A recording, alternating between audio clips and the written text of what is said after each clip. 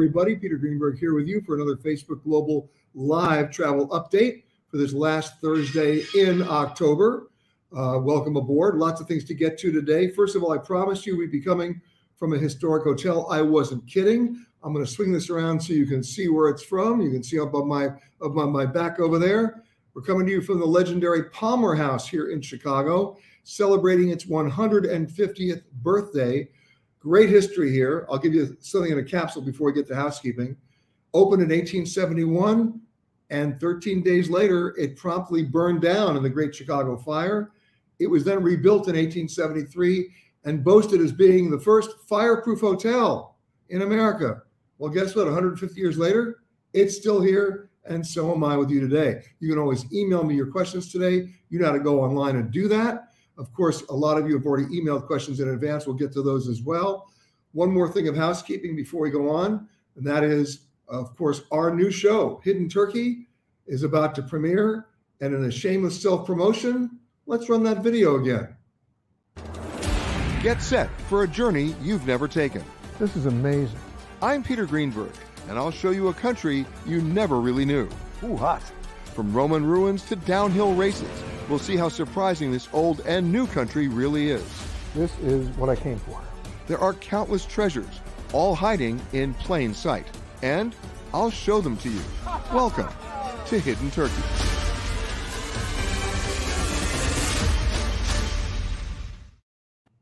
And what a coincidence, it premieres tomorrow, right here in Chicago on WTTW, on PBS. But check your local listings. It's going out nationwide and will be playing for quite some time. If you miss it, not a problem. It's also available on Amazon Prime and Apple TV+. I'd love to hear what you think about it. It's part of our series called Hidden. And our mantra for this series is no gift shop, no TripAdvisor logos, no tour buses. We take you to the places that are not in the guidebooks or the brochures, that are accessible to you, and things that will truly surprise you. So I hope you get a chance to see all that. A few more things about this hotel. Talk about history. You know, people want to know where things were invented. A lot of hotels had something to do with it. Well, where did the Parker House rolls come from? Anybody want to know? Well, it started in the 1870s, where a German baker in Boston was so pissed off at a customer, he just threw some unfinished rolls into an oven at the hotel, and out came those very beautiful Parker House rolls that are still there today at the Omni Parker House. But that's not really what that hotel is famous for. You know what it's famous for? The Boston cream pie, also invented at that hotel. And guess what? A few years ago, it was, every state has every state has an official bird. Every state has an official flower and a flag. Well, Massachusetts now has an official dessert. The official state dessert of Massachusetts is the Boston cream pie. What about the Caesar salad? Some people thought it was invented by Julius Caesar. He didn't live that long. It was not invented by Cesar Ritz, the famous hotelier. He had nothing to do with it either. It was invented by an Italian chef named Cesare Cardini, who came to America, opened up a restaurant in Sacramento, didn't invent it there, then moved to San Francisco, didn't invent it there, then Prohibition kicked in. He couldn't make a living without alcohol, so he moved to, guess where? Tijuana. And that's where he invented the Caesar salad, so drink up to that. But then there's the Palmer House. What did they invent here? Anybody want to guess? I'm going to show you. I'm going to reach right over here and get it. And I promise not to eat it while we're on the air. The brownie. How about that? Brownie was invented in this hotel. And it was a challenge to the chef to do something different than just cake. He succeeded. They're still making the brownie here using the exact same recipe that they did back in the 1800s. I think 1878 or was it 1893? That's what it was for the opening of the Chicago World's Fair. But there you go. Oh, one more piece of artifact I got to share with you. And they have a museum here in the hotel. I'm sitting in the museum. In 1878, they had what they called America's biggest, most elaborate banquet here at the hotel. It was done to honor the return of Ulysses S. Grant, who turned out to be the brother-in-law of the original owner of the hotel, the Palmers. And guess who was the MC? Samuel Clements, otherwise known as Mark Twain. And not kidding, this was his beer mug. There it is, still here today. Drink up on this, you won't need the brownie. So there you have that. Now let's get to some stuff in the news today. Number one item, of course, it's deadline day here in Chicago. If you happen to be an employee of United Airlines, you know, about 6 weeks ago, they told their employees, 65,000 of them, that if you didn't get vaccinated by September 27th, otherwise known as 3 days ago, you would be fired. There's an incentive. Well, just about everybody did, except for about 593 employees who now face termination this week. You know what Delta did? They gave their employees a deadline of November 1st, that if they weren't vaccinated by then, coming up next month, they would then have $200 a month deducted from their salary to essentially pay for their medical expenses when, not if, they got the virus. They're moving quickly now to get vaccinated because nobody wants to lose $2,500 a year.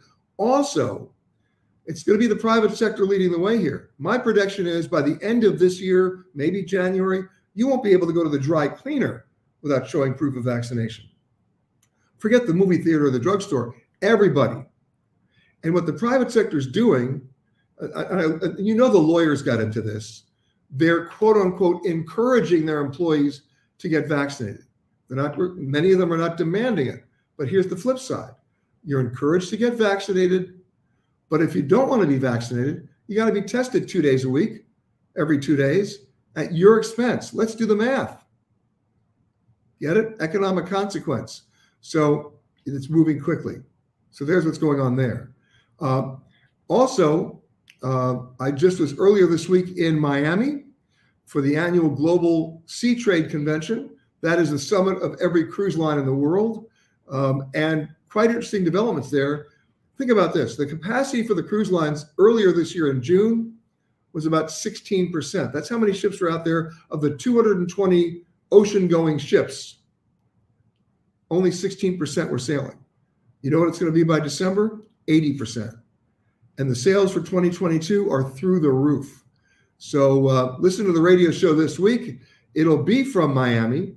We're interviewing many of the CEOs to find out what they did, what they didn't do, and how they're moving forward. And of course, answering your questions as well. Speaking of cruise ships, a very interesting development in the world of unintended consequences.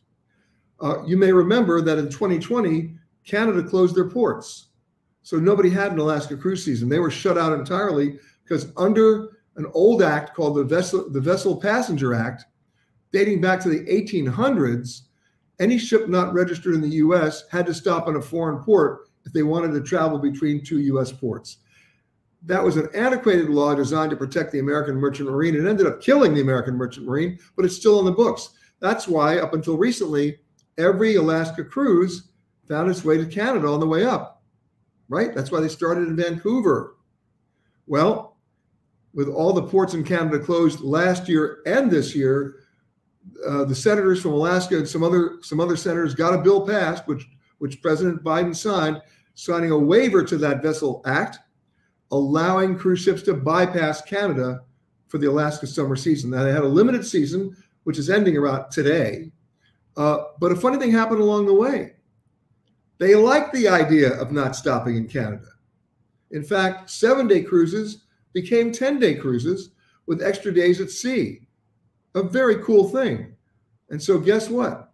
Now there's a bill that's being introduced in Congress to permanently ban that or enlist that waiver so that nobody has to stop in Canada if they don't want to, because they don't want that to happen again if Canada decides to do it next year.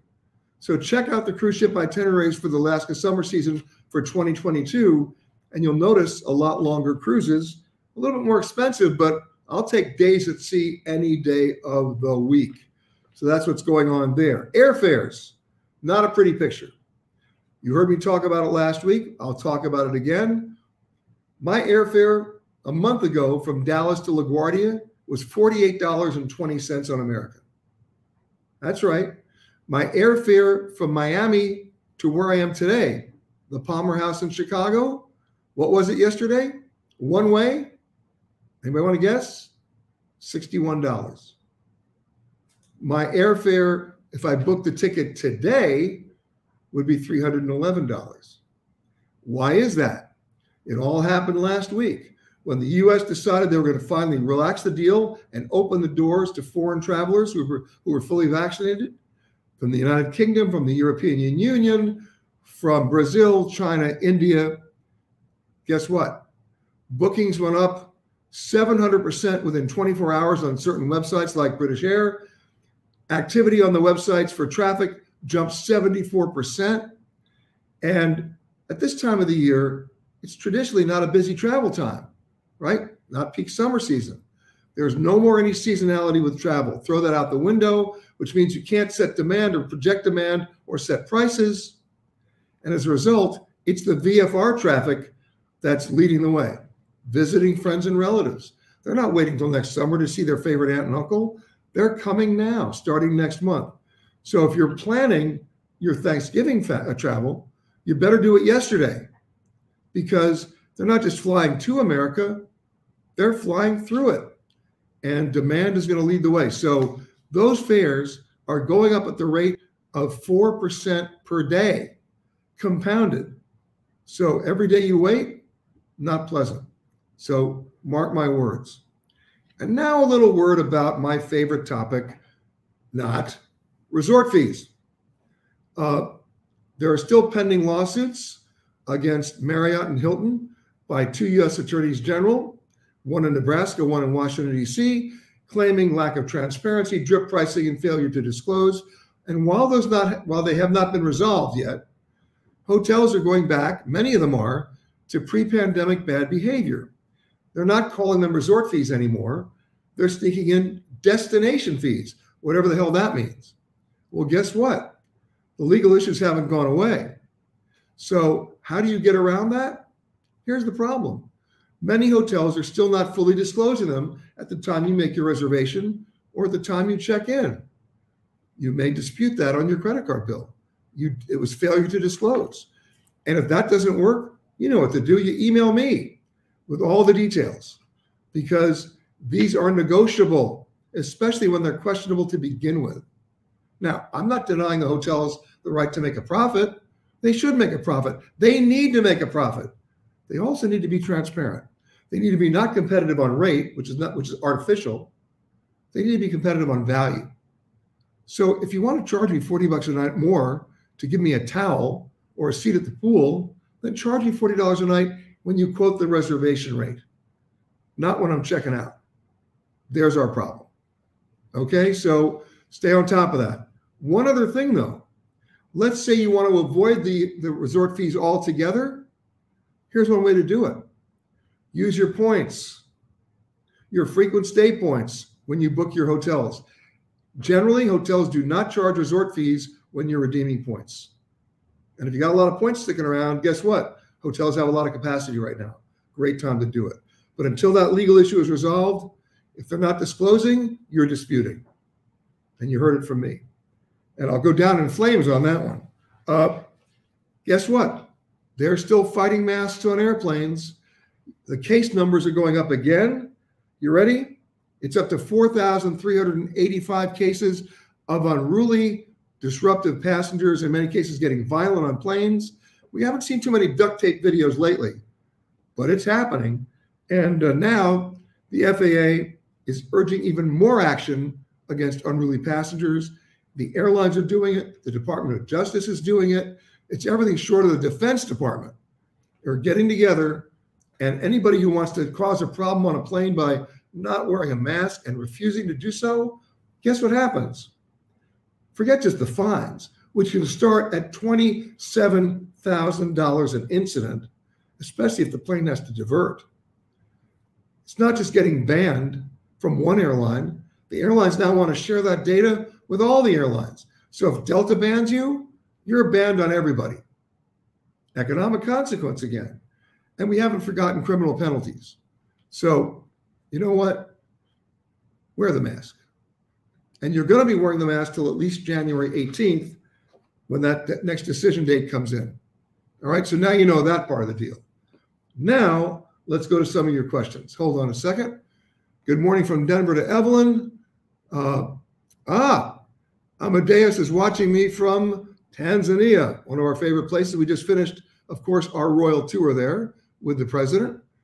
Okay. Patrick Cooney says good morning. Jane's saying good morning. You're all saying good morning.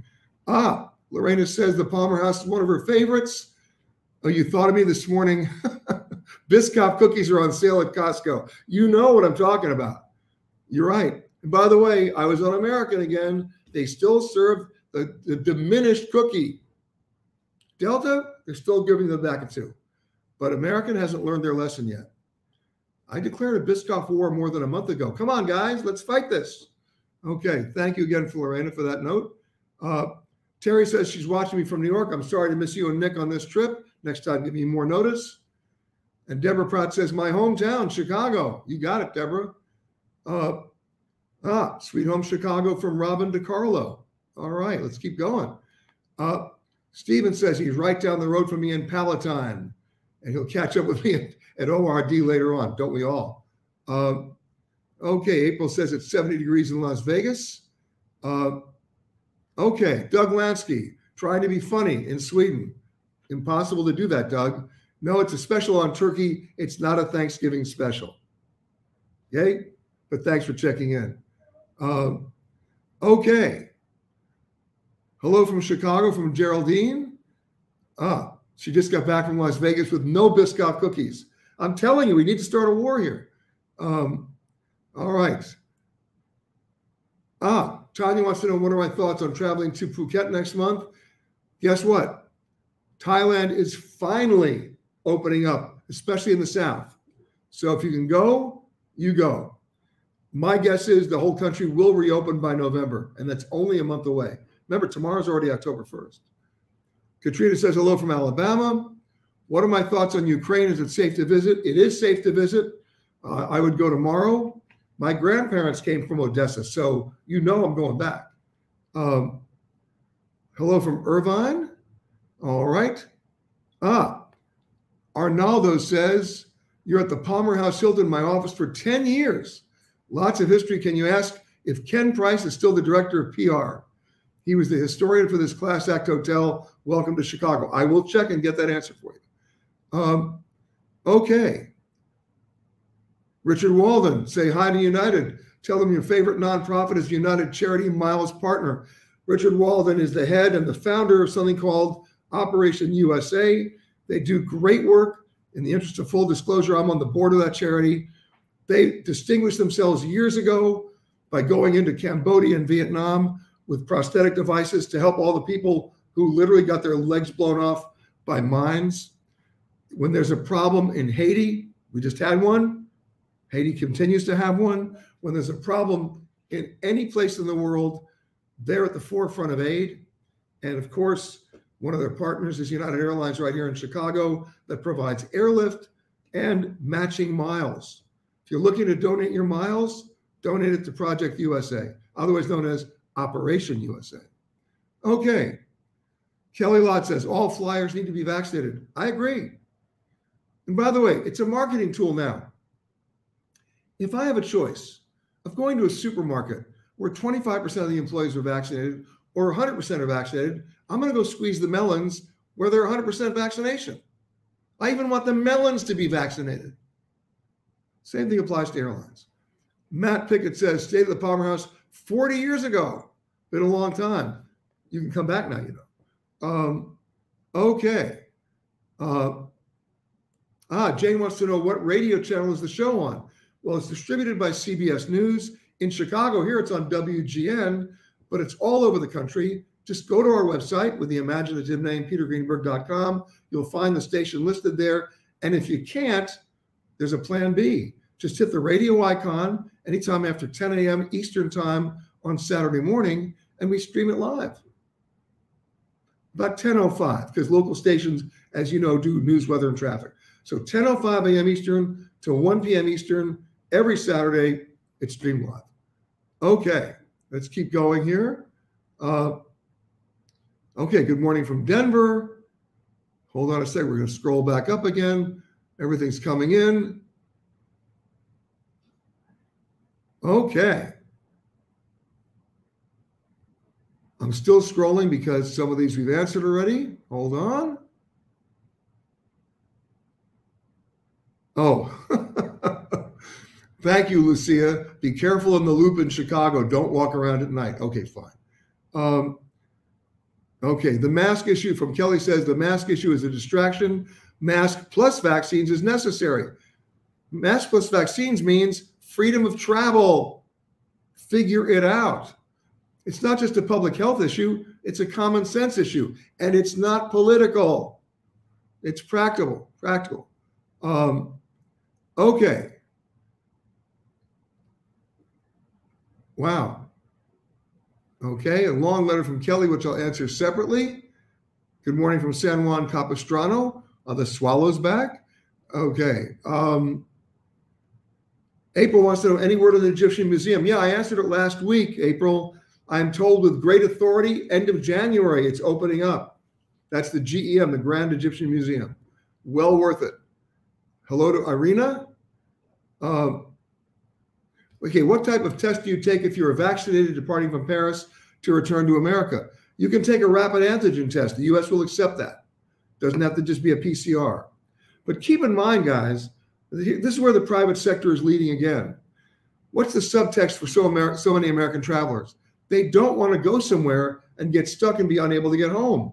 So the incentive to get them to go there in the first place is so much of the private sector, hotels and resorts, are offering testing on the premises with rapid tests so that you get it done and you get to come home. And should you test positive, check with your hotel directly. Many of them have a program to put you up at their expense for that 14-day requirement.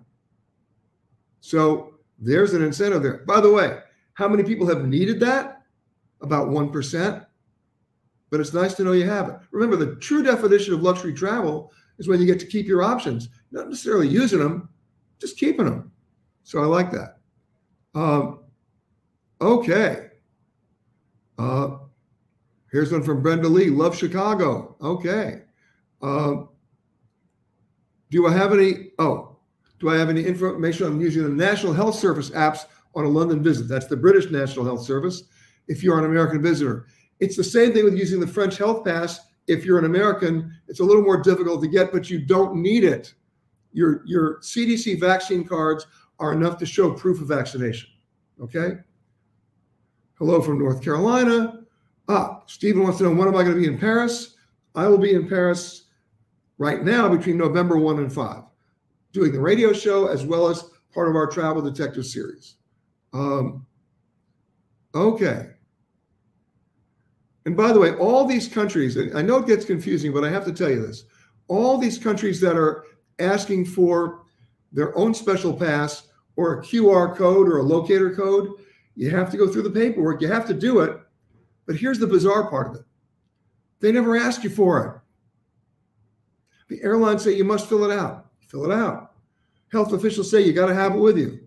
And then nobody asks. So go through the theater of it. Go through the drama of it, laugh along with me, but just have it. But don't be surprised if nobody asks for it. So get your QR code. Brian says, if a person previously had COVID, it makes no sense to be vaccinated.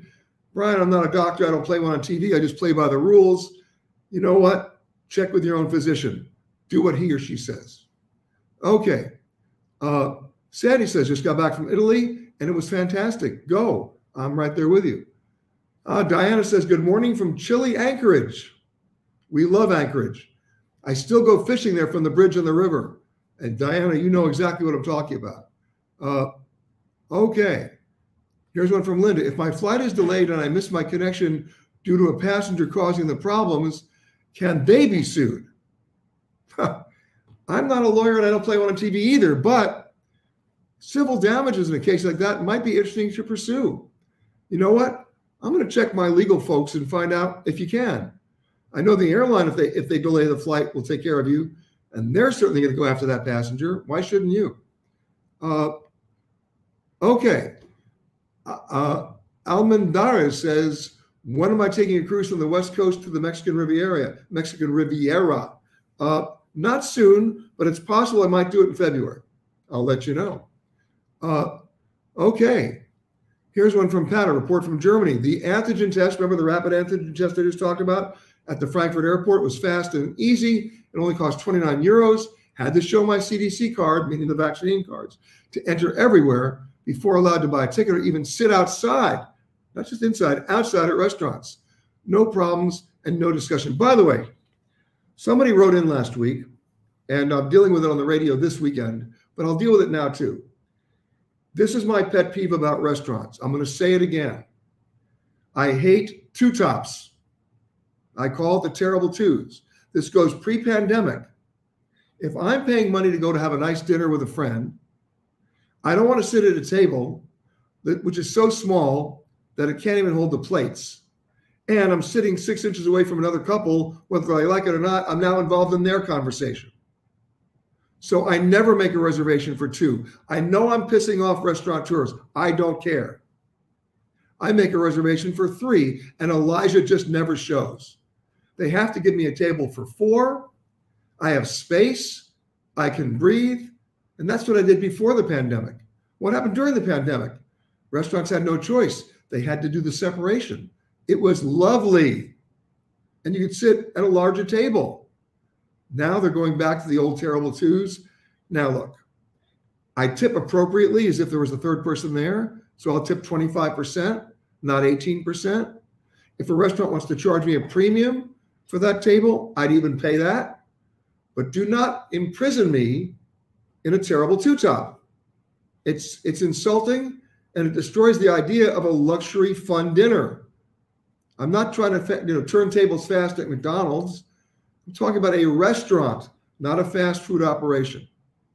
And the restaurant should get together and realize that the law of unintended consequences allowed you the opportunity to figure this out now during the pandemic. Don't go back to the old days. I will always be making a reservation for three. I'm going on notice now. You heard me. I'm going to do it. And anybody else who wants to do it as well. Then let the restaurants adjust and charge appropriately. I'll pay more. I'm not trying to deny them an income. I'm trying to ensure me a decent evening and space. And in the world of breathability and social distance, it's not even an arguable case anymore. It's a no-brainer. Okay, anybody wants to argue that with me, you know where to find me. Brenda wants you to come to Milwaukee. I would love to come to Milwaukee. By the way, I'll be close because when I leave Chicago, I'm heading up to Madison, Wisconsin. I'll be there for the Badger game on Saturday.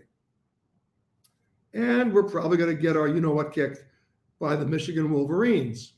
If you saw the Badger game last week, which actually was here in Chicago, they played Notre Dame. We were pathetic. You know what the Badgers' only offensive play is? Hey, let's run it up the middle.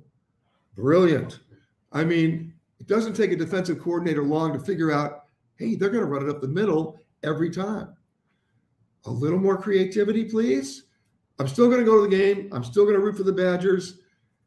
The fourth quarter may be a little depressing because the first three might be depressing. There's always hope. There's always hope. For those of you who are Wisconsin fans, you may remember not that long ago when Wisconsin played Ohio State in an evening game, the number one team in the country, at Camp Randall in Madison, and they won. Now, that was a game to remember. I'm right. I just want to go see the game on Saturday. Make a point of doing that every year. And if you've never been to a Big Ten football game, go. It's really worth it. So that was my pitch for Madison. But you mentioned Milwaukee. I will go. Okay. The Swallows go back to Argentina in October. Well, that's tomorrow. Thank you for that, Laura. Okay, what's the must-do and go in Athens and Santorini going next week? Well, the answer to you is that you're going at the right time. September and October is the magic month in the Mediterranean. I sailed into Santorini in July, and I refused to get off the ship. It was just too crowded. September, October, that's when you go to Santorini. Same thing in Athens. You'll be fine. Okay. Hold on a second. Still scrolling up. We got much more stuff coming in. Give me a second here. Okay. Kelly says, I'm in London now. You won't need to show your CDC vaccine card anywhere unless the rules change. Maybe in London, but in the rest of Europe, especially Germany, you better believe it. Okay. Geraldine wants to know, what COVID test should I take coming back from Las Vegas? Well, where are you coming back to? I'm not aware of any U.S. state that requires that, unless you're going home overseas or you're coming to Las Vegas from a foreign country. Let me know. Is Singapore back open for tourists? Nope. Singapore has one of the most ridiculously strict restrictions on incoming travelers. Even if I've been vaccinated twice, even if I've been tested negative, I have to quarantine for 14 days in a hotel at my expense, and basically everything short of wearing an ankle bracelet, I can't leave the hotel. So not a pleasant situation. Singapore's never been known for a great sense of humor either, so just warning you. Okay. Robert says, I need to see the Palmer. Yes, you do. Okay. Hi from the Oasis of the Seas, currently in Nassau. Great cruise experience. Let me guess, Gary, you're about 40% capacity on that ship, right? What a great time to be on that ship. Instead of 6,000 passengers, you can breathe. I love it. Wow, listen to this one from Brian. Tokyo, end of November for a $230 round trip ticket. Still safe to go? If you've been vaccinated, you wear the mask and you play by the rules, go. Then go to the fish market at 5 in the morning. They moved it from the original location. It's still worth it. That's called Skigi. You go there at 5 in the morning. Don't go any later than 5 and watch the auction. Whatever you do, don't hold up your hand because you've just bought a $60,000 tuna. But go for the auction, and then when it's over, you walk about 5 feet away, the most incredible sushi stalls at 5:45 in the morning. Who eats sushi at 5:45 in the morning? You do when you go to that market. You'll be glad you did. Okay. Here we go. Indoor dining from Stephen, my thoughts. I have no problem with it as long as there's space. We go back to those terrible two-tops. Need I say more?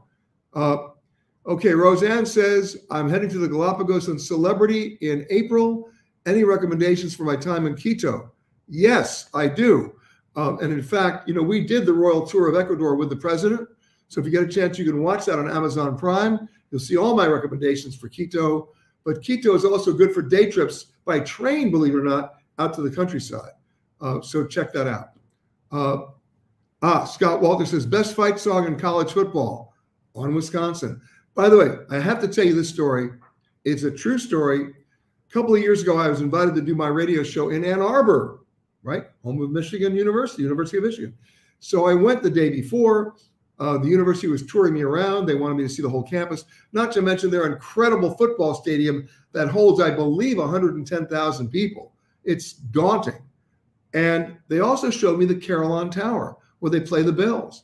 And when they play those bells, everybody in Ann Arbor can hear it. It's distinctive and beautiful. And they asked me if I'd like to take a tour of the bells. I said, sure. I walked in, just me and the university officials. There was a guy there who plays it on sort of a piano keyboard, and each key is attached to a rope that's attached to a bell. And they asked me if I wanted to play the bells. I said, absolutely. And I sat down at midday and angered everybody because I played on Wisconsin. Okay. We still lost. Okay. Here we go. Hold on a second. We're scrolling back up again. Renee's traveling to St. Lucia in October. You'll be fine. Keep in mind, St. Lucia, Turks and Caicos, a number of those island destinations are requiring insurance as well, but you can get that on arrival. Double check that with your travel advisor before you do that. Katrina wants to know if I've been to an SEC football game. Roll Tide. Alabama is not a college football team. They're a pro team. Get real. But yes, I've been to a game. I actually went to Baton Rouge for the LSU game. Oh my God. I went to Fayetteville for an Arkansas game. Oh my God. Razorbacks. But it's an experience. All right, let's keep going. Yeah. Go Badgers. Thank you, everybody. Renee's watching from Highlands Ranch in Colorado. Al Mandares wants to know, how do I get a second U.S. passport? What do I need to do? Believe it or not, it's legal to have 2 U.S. passports. I have 2 U.S. passports. Why? Because I can honestly make the claim that I go between countries that don't like each other. So I keep 2 passports. I also use it for another reason. If I need to get a visa for one country, and that's going to take 6 days, I can't be without a passport. So one passport goes in for the visa, and I use the other.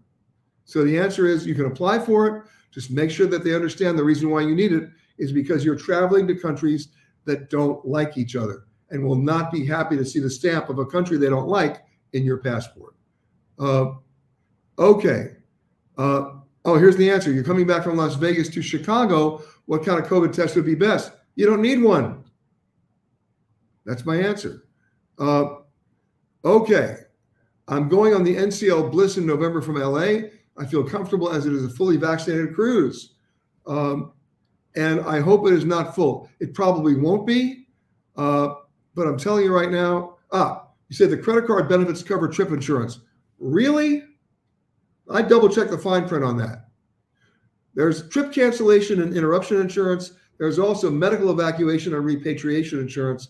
The only 2 policies that I like in that department are offered by MedJet Assist and Travel Guard for reasons I've already outlined. You should never, ever buy travel insurance from the travel provider themselves. The policy language doesn't always benefit you or as much as it should. And on credit card coverage, read the fine print. In many cases, your middle name has to be Murray and you have to have a snowmobile. I'm telling you, there are exclusions in there I'm not happy with. I mean, look, you get it automatically. Good luck using it. But I'd go outside from a third-party vendor and never from the travel provider themselves. Claudine wants to know if I've been able to secure my French health pass. I haven't, but then again, I haven't tried yet. I am going over in November. I'll let you know what happens. Okay, now let's go. I'm going to pull this up right now on my other screen so we can talk about the photo of the week. Pull it up on the screen. Here we go. I love this photo. It says so much. Where was it taken and who took it? Anybody want to guess? All right. It's in Puglia, in Italy, from the port of Monopoli, taken by my friend of mine, actually, Cynthia Randall. And but I love the story behind the story. She says this man was playing here when we strolled by before dinner. A few hours, he and the piano vanished. See, it's all about timing. And look at the lighting there. Very cool photo. If you've got one that you think qualifies as the photo of the week, just send it in to us, peter@petergreenberg.com, and we'll post it here as well as on our newsletter, which of course you can all subscribe to, and it's free and it's not transactional. We sell nothing on it. It's only informational, which has it's petergreenberg.com. What an imaginative name for a website. Let's go to some of the questions you sent in. From Scott, what do I think will be the biggest travel booms in 2022 and the biggest busts? Well, the biggest boom is already happening. It's cruise ships. They're selling out. They are selling out because they have a very loyal base. They can't wait to get back. And remember, cruise ships that were sailing, there are 220 ocean-going cruise ships in the world right now. Only 16% of them were operational in June. 80% of them will be operational by this December. And by next year, by April, they'll all be back. Watch this space. And they're all going to be back booking left and right.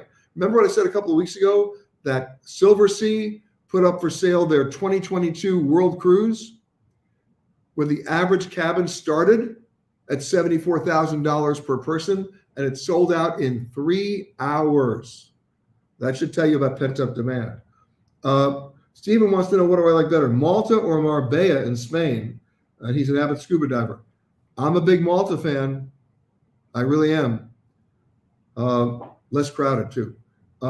Okay. James says, I was wondering, we leave for Paris in October. Well, that starts tomorrow. We've even gotten the booster. What happens if we test positive for COVID at the airport when we are trying to come back home? Well, first of all, you're not going to test at the airport. Remember what I just said before? Check with your hotel. Many hotels and resorts provide that service to their guests, and you have to do it within 72 hours of your departure time, so you'll know. Find out what their policy is before you even book the room to see if they'll cover you if you test positive. A lot of hotels will. Okay. Bill is saying, thinking about flying to Las Vegas for the World Series of Poker around October 26th, coming back around November 7th. I usually use Spirit for the cheap airfares, but thinking about those flight cancellations that they did, it scares me in booking everything in Vegas, and then having a problem when it's time to go. Are you telling me you're going for the World Series of Poker and you don't want to gamble? What? Look, they had a big meltdown on their scheduling last month. They've got it fixed. Spirit's going to be fine. All right? And the fair's right. Okay, Deborah says, New Orleans in October. Any pros or cons? I'll take New Orleans any time of the year. Go. But remember, social distancing. You don't have to go to Bourbon Street and be like 6 inches away with everybody with their Go Cup. There's so much more to do in New Orleans than Bourbon Street, right? You know what you should do? Go across the UEP Long Bridge to this cool restaurant called Mosca's, right? It's very cool food. Or go to Homa or Homa. I never pronounce it right. It's Houma. Great stuff. Everything's blackened, but you'll live. And of course, go down to the Central Deli or the Central Grocery right there in New Orleans. Not for the beignets. That's at the Cafe Du Monde. You go to the grocery for the muffaletta. And how many napkins they give you, double it. You'll see why. Okay. Merle wants to know, when will St. Kitts eliminate the requirement to quarantine in the hotel for the first 4 days? It's imminent because Anguilla has already moved around to doing that. St. Lucia's doing that. But now St. Kitts, which is a smaller island, has to manage this, I would say, by the end of this coming month, so November 1st. Now, this is an interesting one, guys, and I just wrote about this on our newsletter. When do I think Uber and Lyft will reduce their surge pricing? The answer is they're not.